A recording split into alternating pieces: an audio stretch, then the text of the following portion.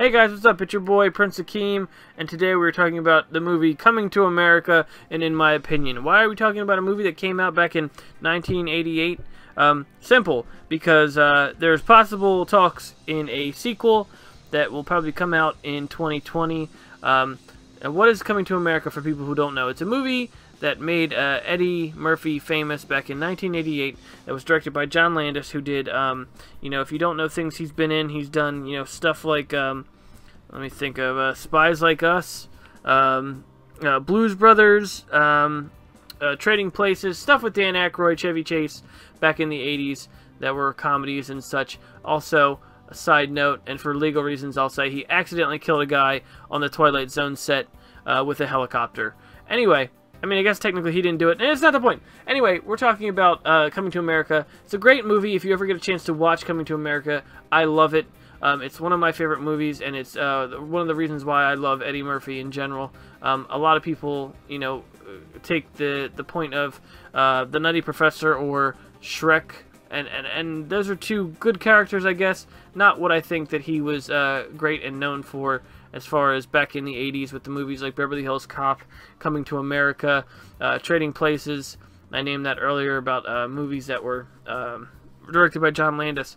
And I think that what I want from this, and why it's in my opinion in general, is because I want to focus on what I want from this movie, and that is this sequel. I want to just be from the heart. I don't want it to be something that is kind of thrown together to try to make money. I think if Eddie Murphy's on board, that's great. Arsenio Hall is back, and a lot of people have said that they're up for a sequel to do, and that'd be great. That'd be absolutely wonderful. If you ever get a chance, I'm going to say this multiple times to get a chance to see that movie, you should check it out.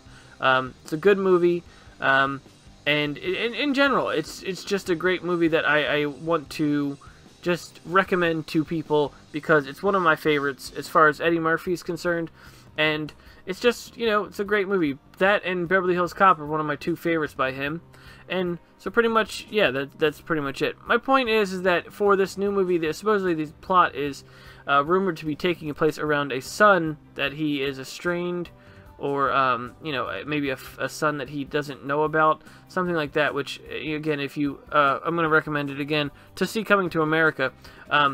If you've ever seen the original, it wouldn't make sense for that to be happening as far as the plot, but I guess anything's possible as far as the story goes. But anyway, my fear came in about this, and why I wanted to do it, in my opinion, is because I'm worried that something like, for this story or this, sequel, that someone like, I don't know, as far as casting his son, someone like Kevin Hart be cast for it. Someone with a lot more star power and not putting in actual, someone who could make it believable and just make it a fun movie.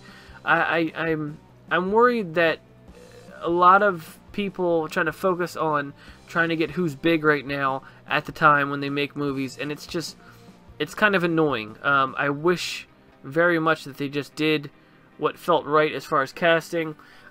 One of my big things is that I wanted for a while, and I thought this before they even decided on announcing or making talks about a sequel with this movie. There is a character, if you ever watch New Girl, I have a hard time pronouncing his name. Anyway, he plays Winston on New Girl. I feel like he'd be a perfect casting for Eddie Murphy's son in that movie, in Coming to America. In general, I think with everyone being on board for the movie, even James Earl Jones, who's in it, I think it'd be a great idea to just do a movie where everyone is back for it, and people who enjoyed the movie can just enjoy it. But I don't know. My complaint is that I'm really excited for this. You guys will see in the coming, I guess, year or so. I'll keep on updating on this, because it's one of my favorite movies, and I think it's something that should get a sequel, that shouldn't be too done up by trying to make money by star power and just making a sequel for the sake of it. I want it to be real, and hopefully this is something where it's really thought into and put into a good you know, concept for a movie and not just kind of put together just so they can have, you know, these characters back on TV, on the screen, sorry. But yeah, that's it. What are your opinions? Share them in the comments below. I'd love to hear you guys. If you've ever seen Coming to America, if you've ever seen New Girl, you know who I'm talking about, who plays Winston. If he'd be a perfect part for that role, or you know who you think would be a good idea for his son, I guess, in that movie, or even plot ideas. Anyway, my point is, go see Coming to America. It's been out for so long. I'm sure you could see it on some kind of Netflix or something like that. Point is, go see it. And that's it. Thanks for watching. I will see you guys next time. And, you know, I love you. Bye. Mortal Kombat being a problem still, or just violent video games in general, for some reason we have to tax that. It's annoying. It's annoying the fact that that's a thing that we have going on still to this day. Video games shouldn't be the reason why there's violence